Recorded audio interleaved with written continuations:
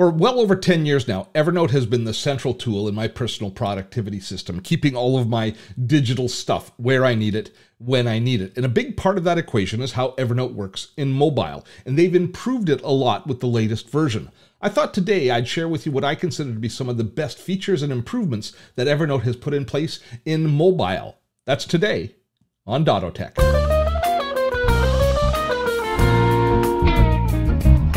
Steve Dotto here. How the heck you doing this fine day? And today we're going to be diving into Evernote in mobile. Now, one note is I'm going to be showing you this today on my iPhone. I use an iPhone, so you'll be seeing Evernote in mobile on the iPhone. The Android users out there, your Evernote should be pretty much identical. Some of the screens might look slightly different. The odd feature might or might not be available, but Evernote is striving to make the Android and the iOS version as identical as possible, so there's still lots of value in you watching today's video. So let's dive right into it. And actually, I'll start out by not going on the phone right away, but instead starting out on Evernote's new home page, the desktop version. And here you see my version of Evernote, my installation of Evernote, and you see my home page. Now, the home page is a place that Evernote has set up for us to give us a central location, a dashboard, which has all of our different Evernote-related stuff all in one place. And increasingly, I'm appreciating using the home page more. The reason I'm going to start with this is the home page is, we use it slightly differently in mobile, but this is what my home page looks like on my desktop. I've got tasks, I've got integration with my calendar, I've got the scratch pad, which I will be talking about much more as we look at the mobile version. And then I've got different pinned notes and filtered notes and the different organization for my notes and tags, which is the way that I use Evernote. The main navigation tool that I use in Evernote is I use shortcuts with all of the different either files or notebooks that I work on a lot, in individual notes or notebooks of my most current projects. And I will navigate often visually to say if I'm going to be preparing a new webinar, I go into my Webinar Wednesday folder and there are all of my notes for my webinars. So I use shortcuts a lot. That's a big part of my system. And again, I'll show you how that reflects when we go into mobile. And let's start by going into mobile. Let's start with that home page. That's going to be the place that we're going to begin.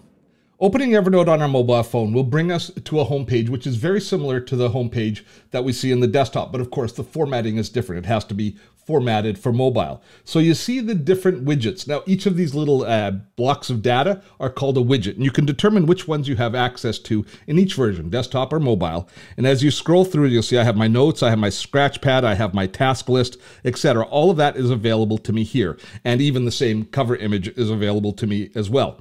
Now, if I want to change the orientation or change the layout of my homepage in mobile, which I do want to do because I use it differently than in the desktop, I just tap on that little home icon on the very top, and up comes my ability to modify the home page. And each of the modules, as I said, is called a widget. And you can see I have other ones available that I haven't turned on here in the very bottom. But at the top, you can see the ones that I'm using. Now, the one that I use the most, and I'll be talking about it in just a moment, is the scratch pad. So I'd really like to move that to the very top of the list because it's the one that I use the most. Now, it takes a little bit of practice. The navigate or the invoking, moving the different widgets around. You have to kind of tap almost twice on the little four bars there, and then you'll get a bounding box around the note, and you'll be able to move it. And I selected the wrong one, so let me select the right one there. There it is, a scratch pad, and I'm going to move that to the very top. So now when I say done, you'll see that my home page has been modified to allow the scratch pad to be at the very top. And this is really where I'm going to begin. The home page is nice, but the most useful feature, the most kind of useful evolution of my use of Evernote has been using the scratch pad. The scratch, and I kind of almost feel like the scratch pad might have been an afterthought by Evernote. They just kind of threw it in, but oh my gosh, it's turned out to be such a useful tool. Because here typically is how I would collect information on Evernote when I'm on the road.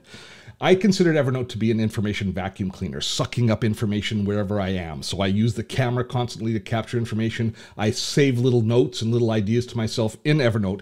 And in the past, when I saved little notes to myself, I would save them as a full-on Evernote note, which means they got buried inside of Evernote. Now, I would manage it and I would find those notes, but it wasn't an ideal setup. Using the scratch pad, this is just a quick entry place. Any idea, any note, any quick thought that I have, I can put down in the scratch pad, and then I can deal with it when I get back to my computer and my desktop. The other huge factor in making Evernote so viable on mobile is not a Evernote feature per se, but is an operating system that feature from our either Android or Apple iPhones.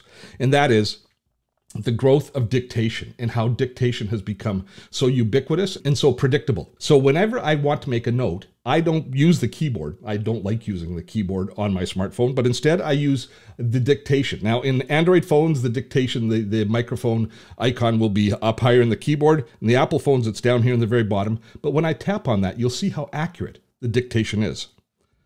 So I can just start taking notes at any time, and the dictation capabilities of the phone will copy down what I'm saying exactly, exclamation mark. New paragraph. So I'm able to make any notes I need, capture them quickly, and have them to deal with in the future, period. I will hit the keyboard there to stop that. So that now has captured that note for me. As I say, I don't type anymore. I use dictation all of the time. But this ability with the scratch pad to be able to quickly capture exactly what it is that I want to capture at any one moment on the fly without having to open a note, without having to navigate and make decisions where I'm going to store it and how I'm going to name it and how I'm going to find it again. This has changed my instant note-taking capabilities. And of course, being a cloud-based service with full sync attached, with full sync, one of the features that Evernote has, if I navigate back towards Evernote on my desktop and I go back to the home page, I will see here, it's already synced. And this is in real time. I haven't edited for time this part of the video. You can see that note is in place. Now, if I want to take this note and I want to use it in a more permanent basis, clicking on the three-dot menu on the side here, I can convert this from a scratch pad, from just a quick note, into an official note within Evernote. So I can save it in a notebook, I can name it, it can be the start of a document. So this ability to be able to capture notes quickly, instantly, has changed how I use Evernote in mobile. Might work for you as well.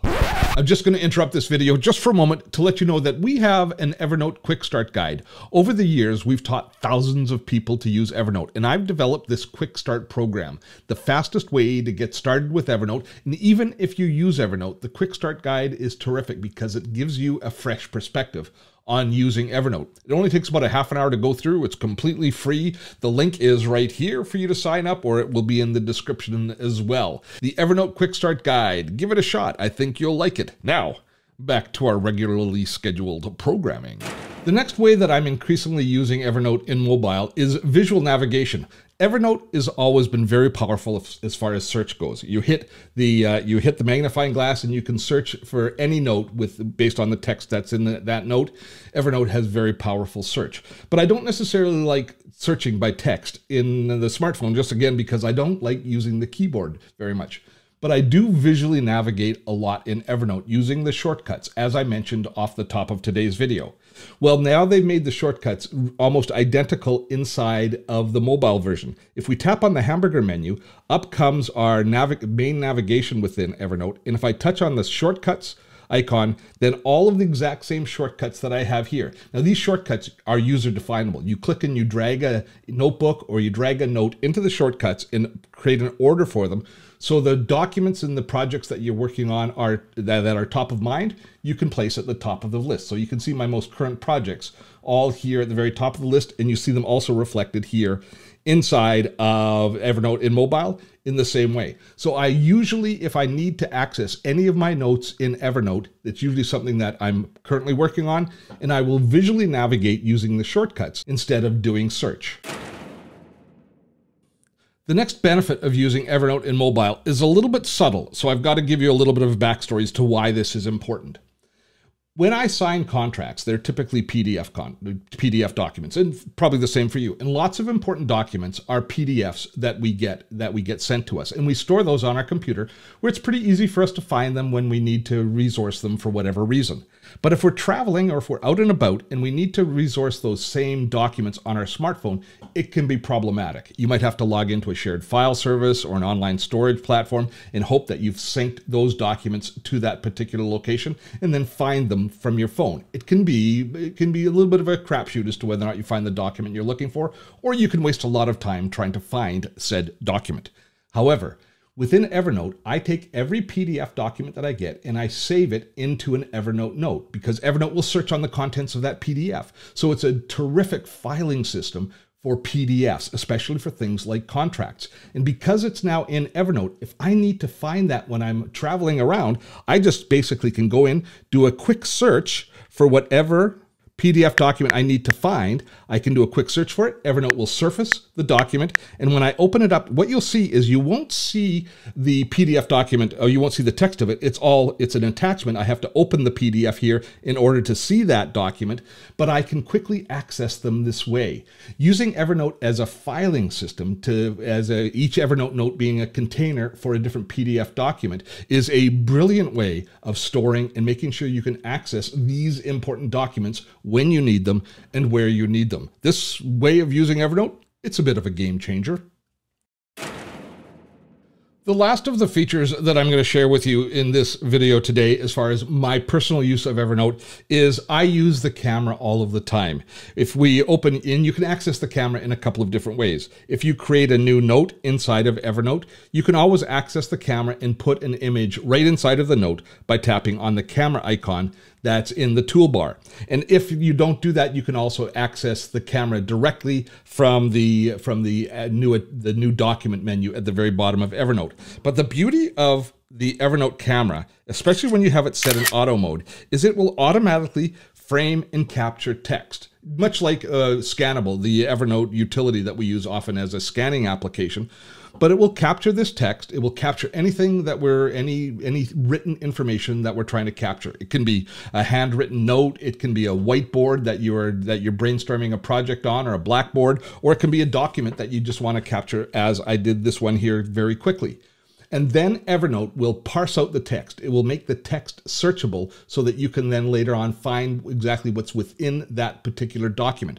So as an information vacuum cleaner, just sucking in information from all around you, the Evernote camera is almost indispensable. And it's the first place I go when I need to capture something and remember it. Often just, slides at a presentation, you want to capture the information on a slide, whiteboards, as I say, lots of different ways that the Evernote camera makes total sense and works. And it should become the default that you think about when you want to capture a piece of information.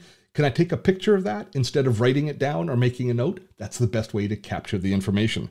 So the Evernote camera in mobile is the other main feature that I use all of the time within Evernote. And I think you should consider, and you should get up to speed with using, because it will save you time. You will thank me, I'm sure.